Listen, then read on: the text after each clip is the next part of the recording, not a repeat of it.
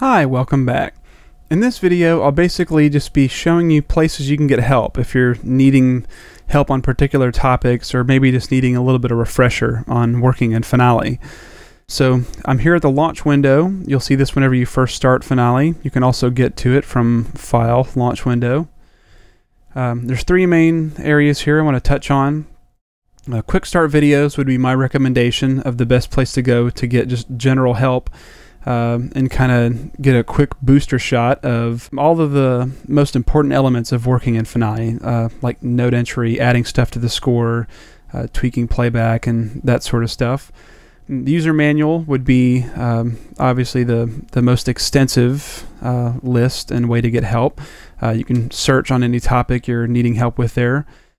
And then the tutorial guide is something that's essentially built into the user manual, but is more or less a textual guided tour of getting through Finale. So if you prefer to read along rather than watching videos, that would be a good way to go.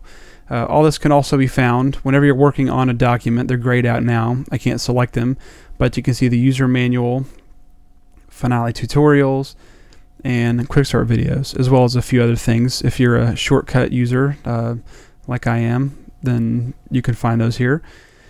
But that's basically it for this video. In the next video, we'll get started with setting up our piece and kind of pointing out a few of the important aspects of the interface of Finale. So we'll see you next time.